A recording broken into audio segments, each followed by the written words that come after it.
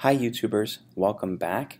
This is the 9th video in our video series on making a chess engine from scratch in the Java programming language. In prior videos, we went over how to calculate the legal moves for 3 pieces: the knight, the bishop, and the rook. And recall that I mentioned that the legal move calculation for a rook and a bishop were very similar. That's why the video on the determining the legal moves for a rook was so short. We were able to sort of copy and paste based on the behavior of a bishop. Well, in this video, we're also going to be able to copy and paste because the queen's legal moves are the union, of the two piece types for a bishop and a rook. That is to say, if I were a queen sitting on a particular square on the board, then in order to find what my legal moves are, you could place a rook and a bishop on that square and ask what are the legal moves for each of those pieces. Well, if you take all of those and combine them, you would then have the legal moves for queen. So let's start by creating a new Java class, and we're going to call it a queen. We're going to say that it extends a piece. And of course here we're going to need to implement our methods and create constructor matching super. Right, and let's go ahead and split vertically, and let's view the bishop on the left side and the queen, the newly created queen class, on the right side. So the first thing that I'm going to do is I'm going to copy all I'm going to copy all of this here over. And I'm also going to have my candidate vector. And so really all we need to do, the only updates we need to make are to determine what the candidate vectors are. And it's no surprise the candidate vector is the union of the two candidate vectors from the bishop and the rook.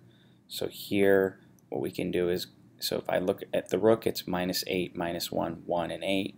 For the bishop, it's -9, -7, 7, and 9. So it's going to be the union of those two things.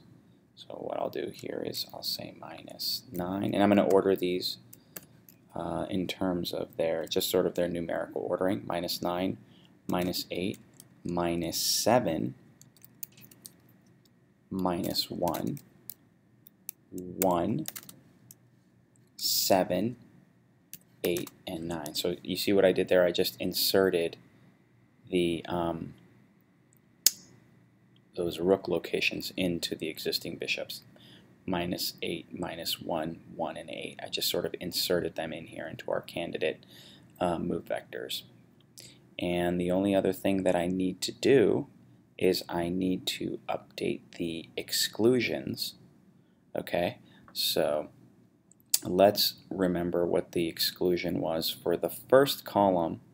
For a bishop, remember I took the template here from the bishop class. We said that if I'm on the first column and I'm going in the -9 direction or in the 7 direction, well, that doesn't really work out for me. And if I'm a rook and I'm going in the -1 direction, that doesn't work out for me. So let's just add that in. So candidate offset is equal to -1, or, right? What I said, mine was -1 or 1. Yeah, -1. And the 8th column exclusion, all we have to do is add 1. So -7, or candidate offset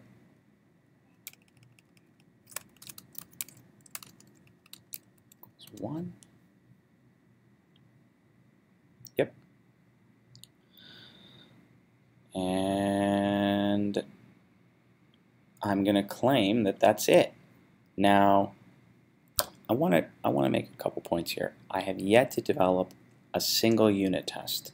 Okay, so I wanted to get us to a particular point where we can create moves on a board, and we'll then transition into writing some unit tests for to test our code and make sure that the code that we've written so far is correct.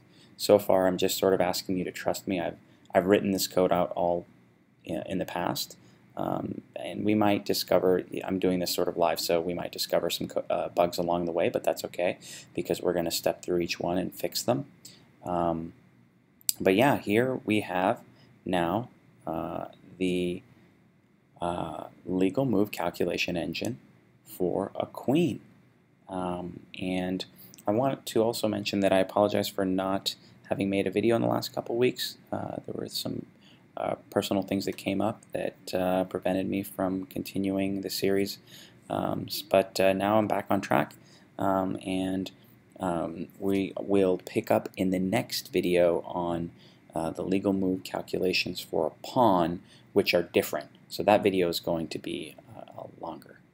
Okay, thank you.